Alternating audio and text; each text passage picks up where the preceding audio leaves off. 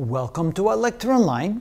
In the previous video, we discovered that regardless how the impedances in the circuit are connected, either in parallel, in series, or in any combination thereof, we found that the power, the complex power of each of the impedances, if we add them all up, we get the same as the total power provided by the source.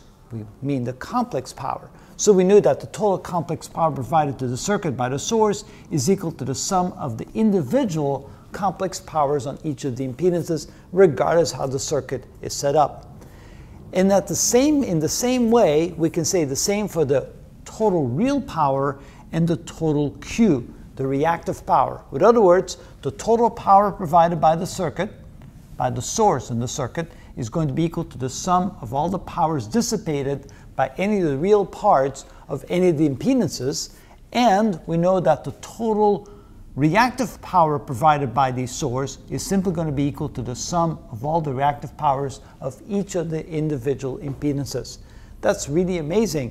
Well, actually, it's not so amazing when you think about it, because if you deliver a certain amount of power, then that power is going to be consumed by the individual impedances, and it doesn't matter where they are in the circuit. It's simply an algebraic sum, which makes it really easy. And it's that way for the total complex power, for the real power, and for the reactive power. And that's a really handy tool to have in your back pocket in case we ever deal with a circuit where we know the individual powers. Then we can go ahead and find the total power dissipated by simply adding up all the powers. And so knowing that, we're going to show you some examples of how to implement that in a very nice way. And that's how it's done.